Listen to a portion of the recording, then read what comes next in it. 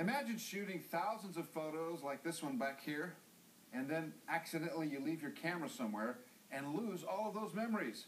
Well, that's what happened on the tallest mountain in the lower 48, Mt. Whitney. But on the weekend of September 4th, while climbing Mt. Whitney, Matt Bratton found a Canon camera with these photos inside. 1,800 of them.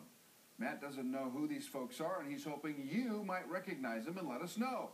There are all kinds of events, but a couple of photos give clues that may help locate the owners. I spoke with Matt's wife, Lynn, who says the photos do give us some clues. Watch. A lot of the pictures seem to be taken in the LA area. There are some of Angels games. There are some actually that were specifically taken in Hawthorne. There are Hawthorne police cars and things like that. And LA freeways, and it makes sense that they or someone that they know is in the LA area. Now, I've written a lot more detail about this story on our Facebook page, Fox 11 Los Angeles, but here's the deal.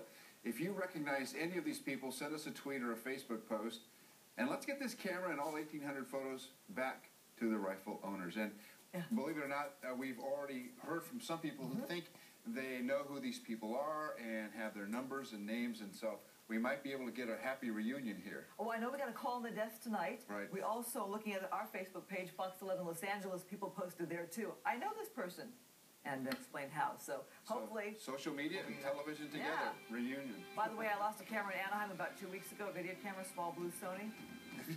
You found it. Call us. All right.